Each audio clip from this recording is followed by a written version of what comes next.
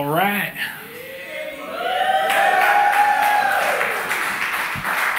I got this on display. Uh-oh. Must have changed it. Bam.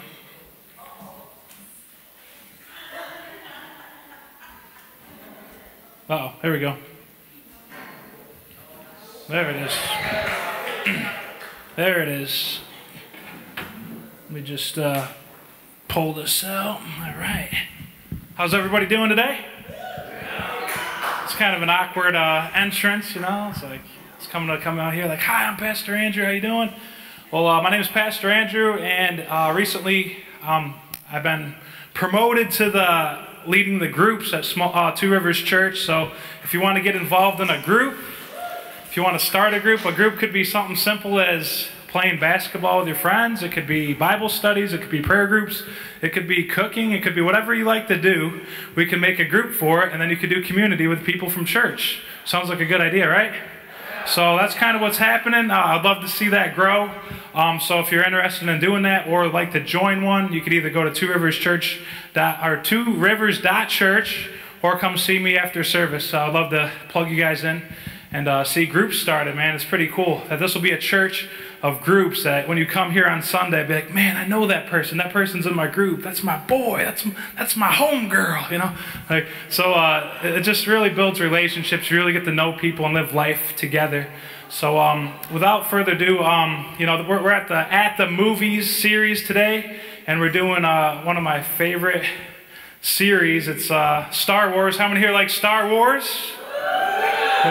I was definitely digging Jurassic World last week. You know, Jurassic Park, Jurassic World is definitely my favorite movies. And anyway, we're going to be doing The Force Awakens today, and I'm going to show you a clip.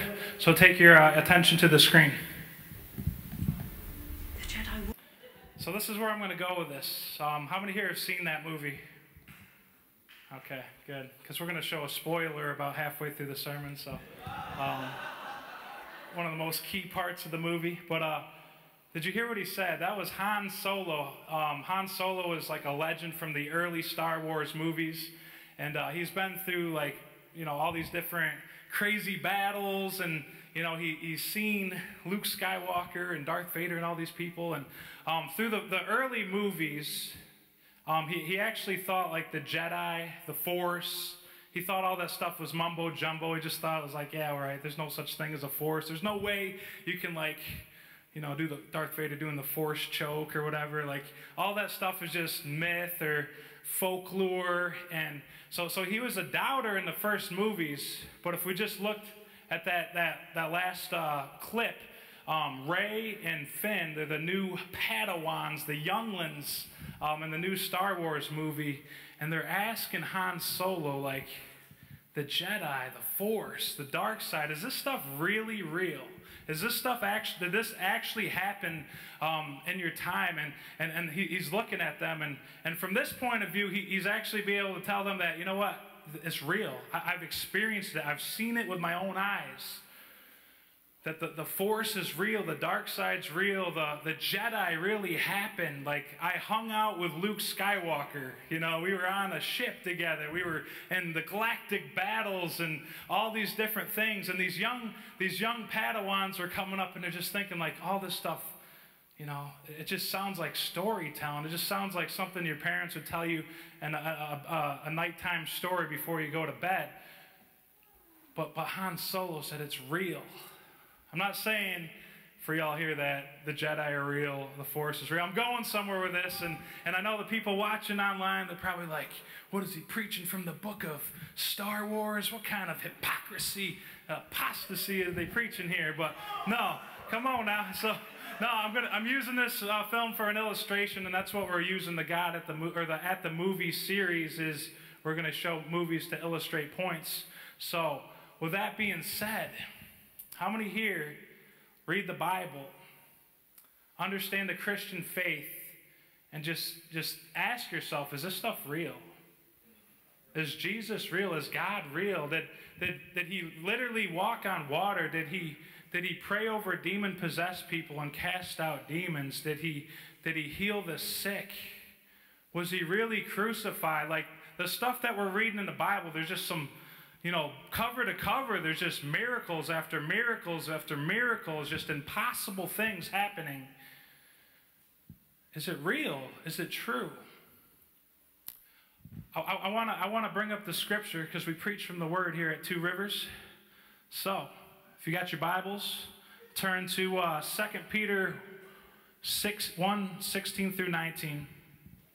And this is the Apostle Peter speaking. He says, "For we did not follow cleverly devised tales when we made known." So check that out. This isn't the Bible's not just tales. It's not just folklore. It's not just imaginary land, like, let's just make up a bunch of stuff and confuse millions of people.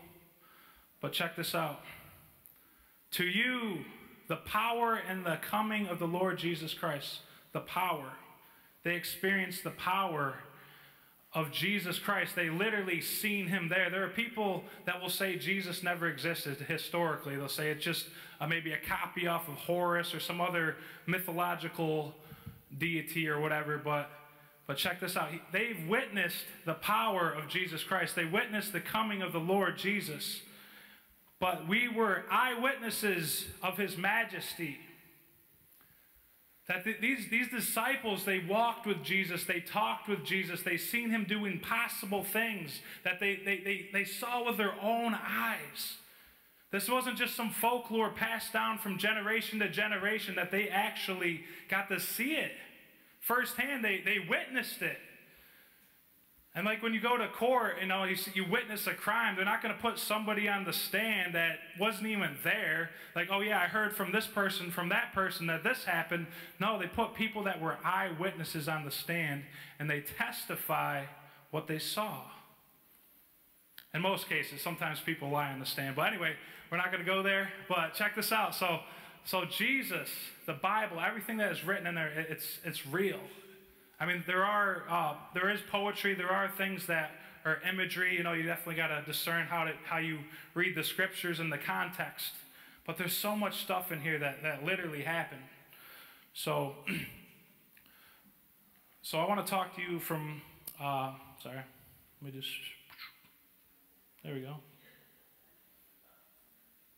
There we go, sweet. It's behind the back works. I want to talk to you guys some things that I was an eyewitness to.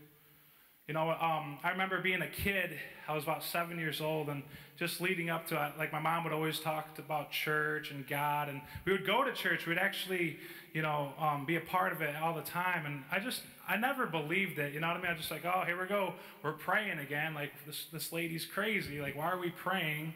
You know, and just like not really getting it. But I remember one distinct time in my life. I was in the kitchen with my mother, and we sat down together. We opened up the Bible, and we were praying. And I just remember for the first time in my life feeling the presence of God. Like, I remember just holding my hands out, and like I couldn't move my hands. Like, I just felt like this thing, this force, this something that was there. I'm not saying God's a force, God is a person, but I felt the presence of God for the first time, and I'm like, this is real to me. This is something that we just don't talk about. This isn't some folklore.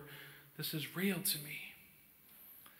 And just ever since that, you know, I've always had a good understanding of God, and I had a really relationship with the Lord growing up. And just watching, there's things happening. And I'll talk a little bit about the dark side, because we're going to get to that. The Bible talks about, here, we'll get there. Boom. Sorry, guys.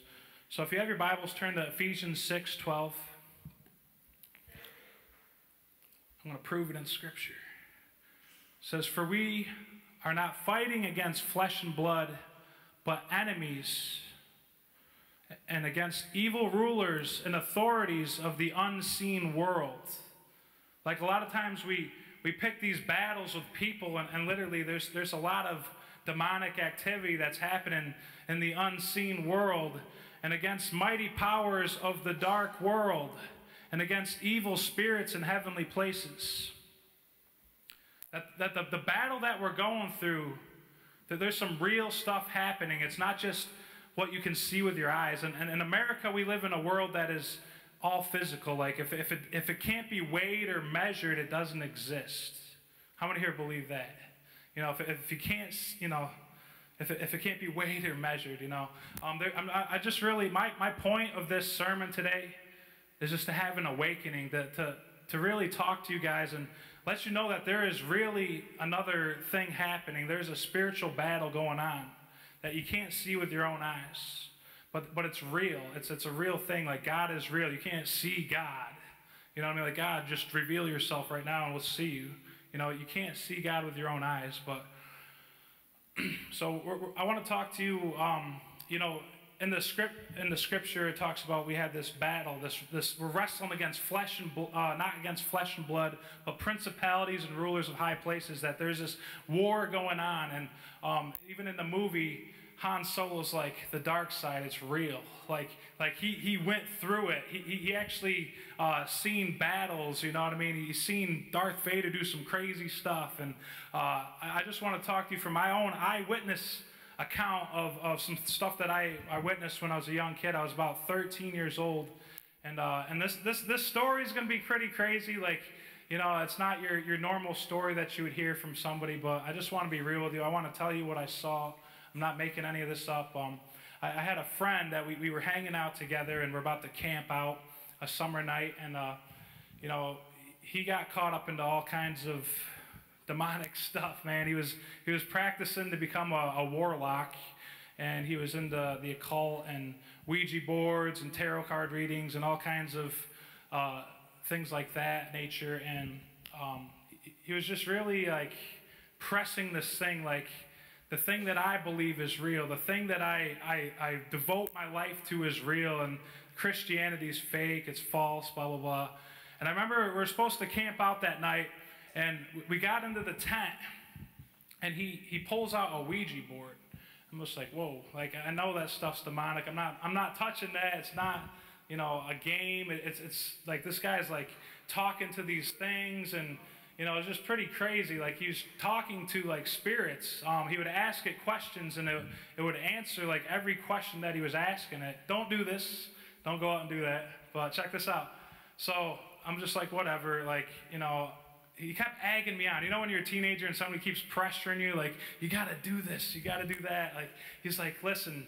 He's like, I want to prove to you my God's real and yours isn't. You know, and I'm a young believer. I'm on fire for the Lord. I was baptized in the Holy Spirit at a young age. Like, I was really strong in my faith. And, you know, so I'm like, you know what? I'm not going to back down from this guy. So, you know, stupidly enough, I joined him on the Ouija board. And he's doing the thing. He's asking it questions. It's answering. I'm like, everything he asked it. And I'm like, whatever. I'll ask it a question. And it didn't even say anything to me. It kept going to goodbye, goodbye, goodbye. Wouldn't even talk to me. So he asked this thing. It's like, why don't you talk to my friend Andy? And on the Ouija board, it spelt out G-O-D. And he's like, whoa. So he's like, is Andy's God real? And it went to yes. And I'm like, there you go, brother. Boom! Like, I felt like Elijah. I felt like Elijah on Mount Carmel, like, boom, like, bring all your prophets and false prophecies. My God's going to respond by fire. So, man, so it was crazy. So that's only part of the story. So, like, we left the tent. I'm like, listen, put that thing away. I'm not doing that no more. Like, we don't need to go there. And we're just having a normal conversation. We end up going on his front porch, like on this swing or whatever, just talking. We had a nice conversation for like an hour, just regular teenager talk. And then boom, he just went into a trance for 10 minutes. Like, literally his voice dropped. He was unresponsive. He wasn't comprehending anything I was saying. He was just like speaking all this weird stuff. Like, he's like, I remember one of the things he said, like his voice dropped. He's like, you were a sheep about to be devoured by wolves. And he said, the prince of the air is here. And this kid's like 14 also. Like, he's not going to know all this Bible stuff. Like, the prince of the air is referring to Satan in the Bible. Like, how is he going to know this stuff? Like, he's saying things that, like, no 14-year-old should know. And this thing had complete control over his body. And don't watch Paranormal Activity, but if you have seen that movie, that's pretty an accurate description of like what I was seeing with my own eyes. And I know this sounds so crazy, but you know, I was telling him, like, listen, dude, like, snap out of this. Like, I was shaking him. He wouldn't snap out of it. I slapped him in the face, like, bang, like, wake up. What is wrong with you? Like, you're talking crazy. Like, and this is the first time I've ever seen somebody possessed. So eventually, at the last slap, he just, like, looked shocking. He's like, dude, why did you slap me? I thought I was your friend. You know, like, why did you hit me? You're mean. Like, and I'm like, Lynn, did you just hear what you were saying for 10 minutes? Like, he's like, what are you talking about? Like, he had no idea. He brought up the exact conversation we were having before that. Like that whole 10 minutes never happened. So I'm like, whoa, you're possessed, dude. I am not sleeping in that tent with you tonight. I'm walking home. It's like midnight. I'm going to walk home. And I just start walking down this street. And then he starts running after me. He's like, Andy, don't go. I don't want to be left in the tent by myself. I'm like, oh, man, what kind of friend would leave their friend like this? I'm like, all right, whatever. So I come back in the tent. And I'm like, dude, do not use the Ouija board. Anything you have, like, you sleep on that side of the tent, I'm going to sleep over here, you know, and just in case he gets crazy, I had my fists all ready, you know. We'll go from slaps to fists. Well, anyway, we're just talking and everything, and then he went into the trance again. I'm like, oh my gosh, what is going on? He just starts talking all this crazy demonic stuff. So I just said, Lord, I repent for using this Ouija board. I give my life to you, Lord. I need you right now. I need you to get rid of this thing, because he's just like growling. He's doing all this crazy stuff. So I laid my hands on him and I said, in Jesus' name, I command you to leave. And instantly, like, he just started like freaking out. He was screaming. He's like, get your hands off me, like in that deep voice. And well, eventually about 5 minutes or so, I just kept praying and, like, you know, telling him to leave. And, you know, eventually he said, like, he's like, man, he's like, they're gone now, but they're going to come back 7 times more. And that's a reference in the Bible. When something's cast out, it comes back with 7 more wicked demons than the other. So it's just crazy that he knew this stuff, but it wasn't him. So anyway, cast the demons out. But I'm like, next day, you know, I left. I went back to my house. I'm like, probably not going to hang out with this guy for a while. And well, anyway, he resurfaced about a week later. And he was like so involved in this thing, like he was having like full-blown conversations, blah, blah, blah. But he called me up and he's like, man, I want to get out of this. I don't want to keep living like this. I'm being tormented. I can't sleep at night. These things keep bugging me, like, and he's just going crazy with this thing bothering him.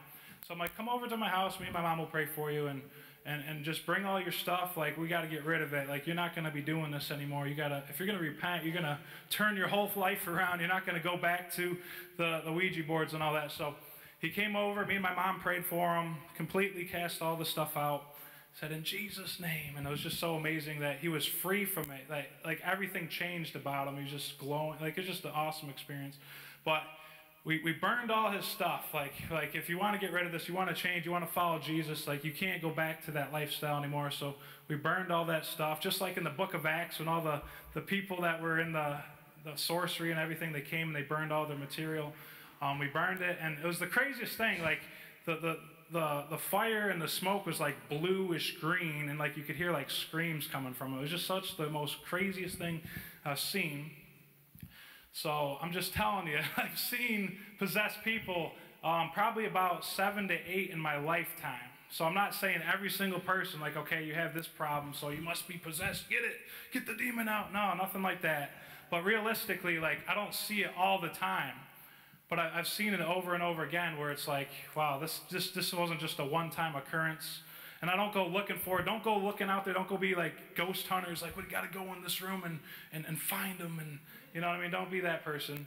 But we live in a world that this kind of stuff is not happening all the time. And if they do believe in the spiritual realm, it's all about like ghosts and like the unhealthy way of, you know, and they start seeking after ghosts or demons or whatever, and it becomes unhealthy. But seek God.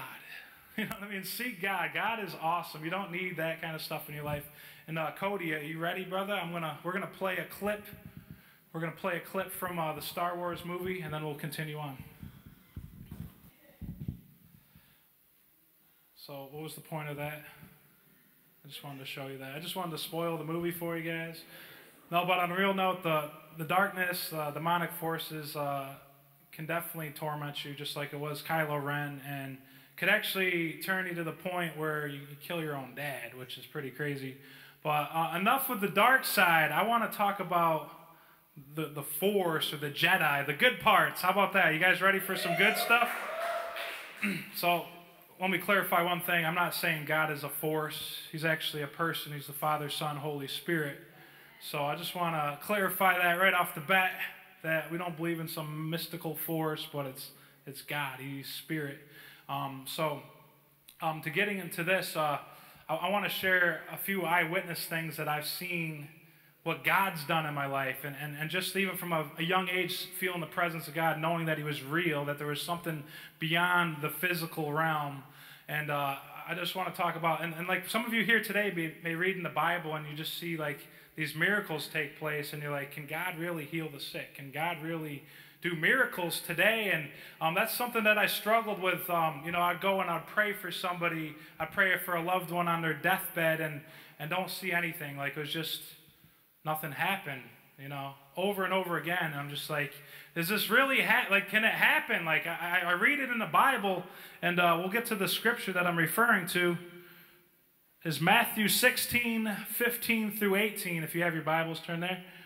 And it says, and then He told them to go into all the world and preach the good news to everyone. And anyone who believes and is baptized will be saved, and anyone who refuses to believe will be condemned. And check this part out. These miraculous signs will accompany those who believe. They will cast out demons in my name. They will speak in a new language. Sorry. Double click. They will be able to handle snakes safely. Don't do it. Leave the snakes at home, guys. It's not that kind of church. And there's a referral to this. This is referring to what's going to happen. And Paul got bit by a poisonous snake in Acts, and he didn't die. So that's what it's referring to. And some crazy Christians out in the backwoods of Kentucky will be like, "Hey, man, we're gonna play with snakes because the Bible said it." No, don't do it. And if you drink anything poisonous, it will not harm them.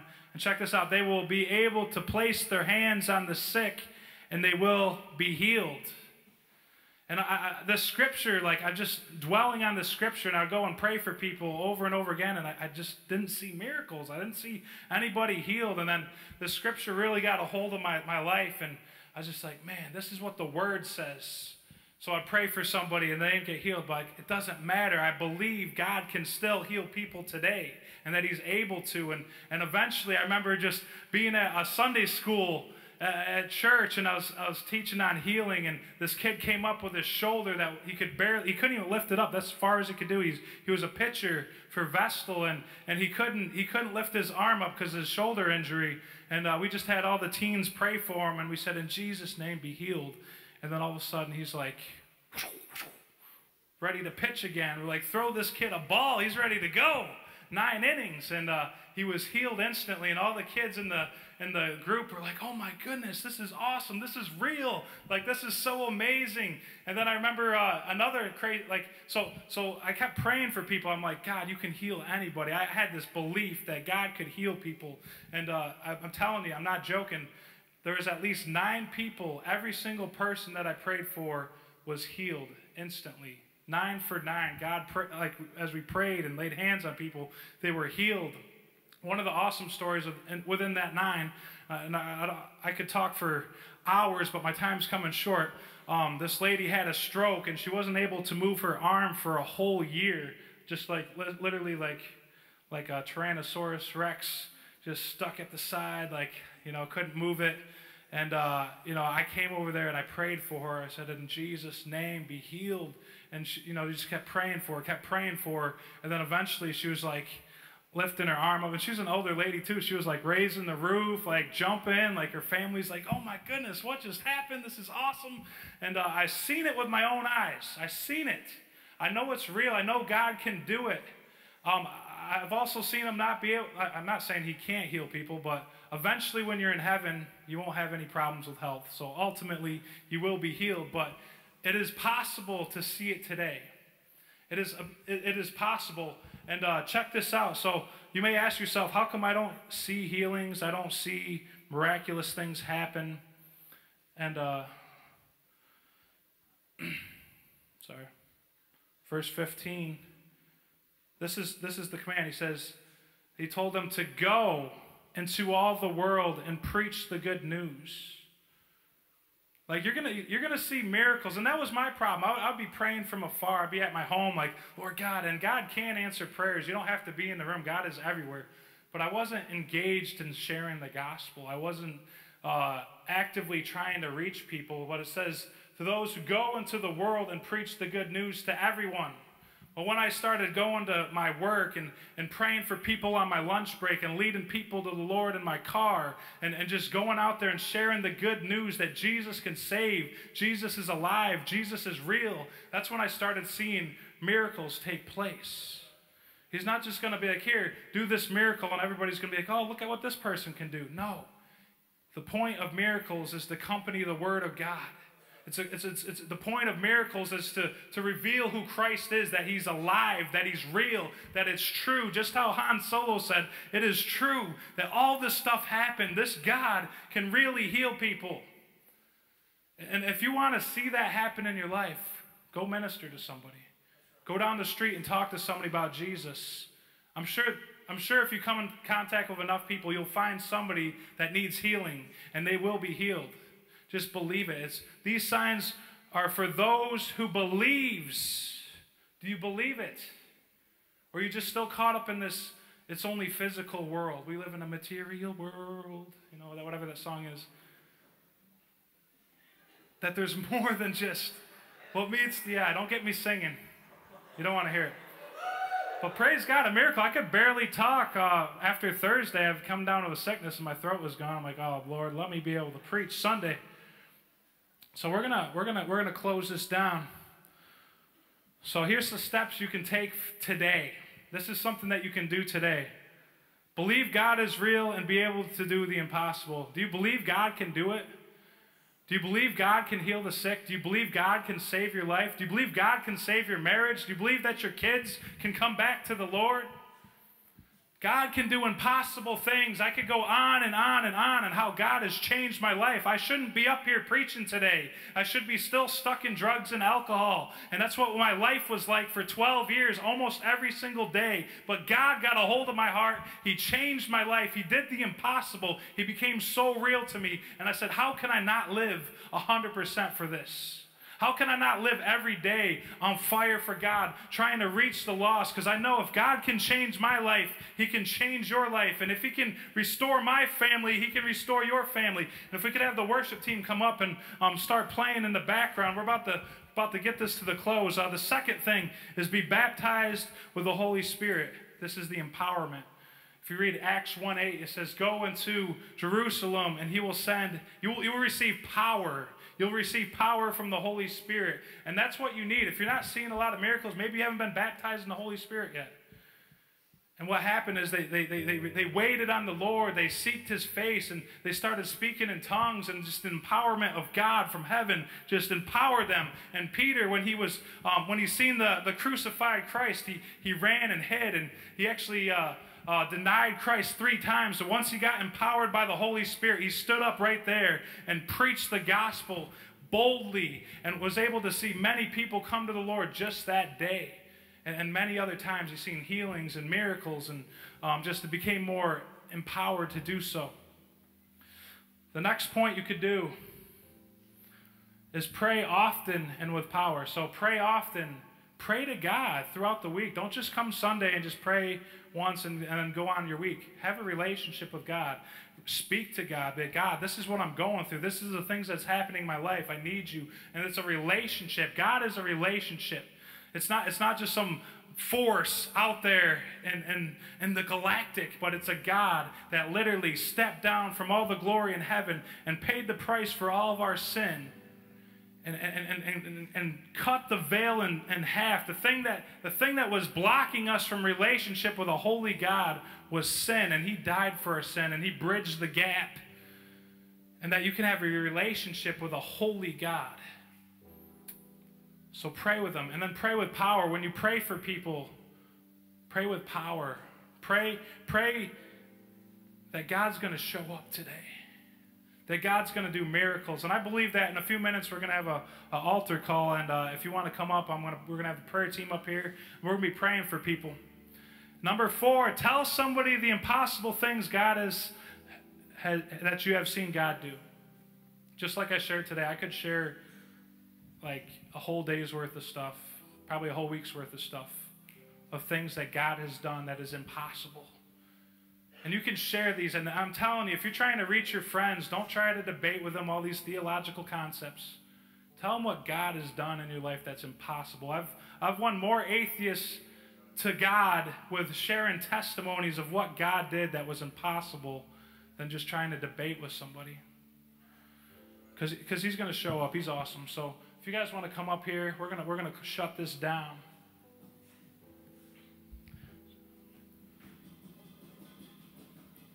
There's a scripture, I'm not going to pull it up, but there's a scripture where Jesus is asking Peter, he says, who do people say that I am? And he names off a few people. And then Jesus asks him, he's like, who do you say that I am? And Jesus said, you are the Christ, you are the Son of the living God. And Jesus said, blessed are you, Peter, for flesh and blood did not reveal this to you, but my Father in heaven did. That there's nothing on earth could reveal this to you. And some people here today just need a fresh revelation of who God really is. That he's drawn people. It's not by the things that I say that can get you to believe in God. It's by him revealing himself to you in a way that is powerful. That is out of this world. So if that's you today and you say, you know what? I've heard a lot of stories today. I want to know this Christ. I want to know this God that you speak of. I don't want to be like Han Solo and just doubting and say it's all just a bunch of mumbo jumbo. But I want God to reveal himself, and God will reveal himself to you today.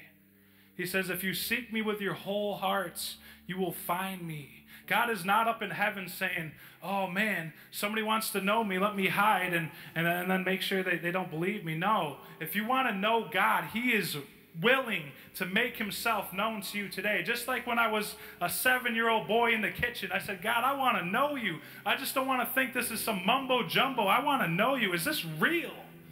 Is this true? If that's you today, I want you to, with every head bowed and every eye closed, if that's you today, say, you know what, Jesus, I want to know you for real. I want this to be real in my life. I want to know you. I want to make you Lord of my life today. Slip up your hand. I see those hands. I see it. Thank you, Jesus. And if you want to know more about that, we're going to pray a prayer in a second, but if you want to know more about that, we have a Fresh Start banner over there, and somebody's going to be able to share the gospel with you and give you a Bible and explain these things to you. So let's all pray this prayer together, church. Dear Lord Jesus, I come to you today just as I am. I have sinned. I'm not perfect, but Jesus, you are. Forgive me. Change me. Make me brand new. I will follow you for the rest of my days. Reveal yourself to me, Jesus. Amen. Amen. Let's give it up for those guys. Come on now. Could we all stand up? Could we all stand up? I want to have people come up front. We're almost out of time, so I want to have people come up if you want to be baptized in the Holy Spirit. If you want God to reveal himself to you in a powerful way that's more than just an intellectual knowledge of Jesus, come forward. If you want prayer for anything, if you need prayer for healing, come forward. If you're battling some kind of thing where you just can't break free, like you're constantly going through some kind of spiritual attack, come forward. And for everybody else, you know, there's coffee in the back, and you're welcome to leave. This is like your dismissal. But I'm gonna pray a blessing upon everybody, and if you want prayer for all those things, or it could be something else that I didn't mention, come forward. Dear Heavenly Father, Lord, we just thank you, Lord, that you are on the throne. That whatever we go through, whatever demonic forces come our way, that you are greater, Lord God, that you defeated death, you defeated sin, you defeated Satan, Lord God, and we pray for your power to rest in this place today, Lord God, that you are real, that you are alive, and I just pray that an awakening happens here at Two Rivers Church, that they will be aware of the amazing things that you do, Lord, that you're a God that is full of love and compassion, that you're a God that is constantly seeking after people, Lord. And you want us to rise up, to be like Jedi, to be warriors in this world, to go out into the whole world and preach the good news to every single person. That we can do this. Lord, I just pray a blessing upon every single person here today. In Jesus' name, amen.